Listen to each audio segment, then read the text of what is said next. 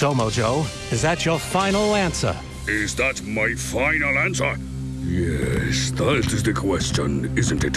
Whether this answer that I am thinking about choosing is the one that I will say is the final one. Which is to say that you have asked me a question about this answer being the one that I will ultimately pick as the response that I am sure of, for it is the one that I have deliberated on. You do have one lifeline left, Mojo JoJo. Would you like to use it?